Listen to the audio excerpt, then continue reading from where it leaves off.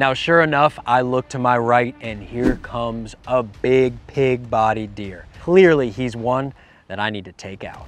So I'm looking at a deer right now. He's mature. He is the exact definition of a management deer.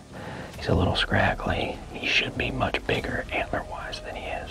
There is no decision-making process here. This buck, he's gotta go. I take my time, get the rifle on him, get the camera on him. Now this guy must catch wind of something because he starts heading out of the field. But I'll be dang if I'm gonna let him get out of here alive.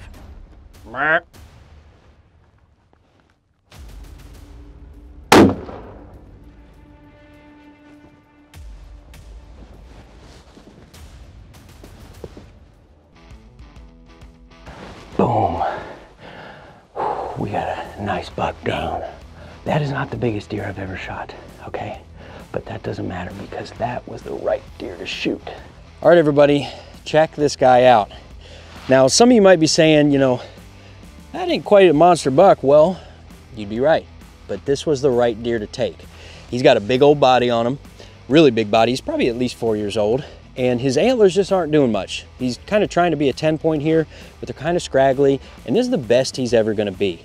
And I'll tell you what, look what that Sierra Game Changer did to him. He was a little quartered away, and this is the exit, and it just went right through him perfectly.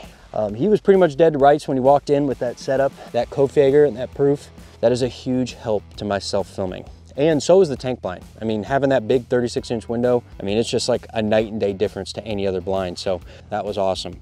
And the important thing is it doesn't matter if it's a monster buck or a turkey or a management buck. My heart gets going the same way every single time.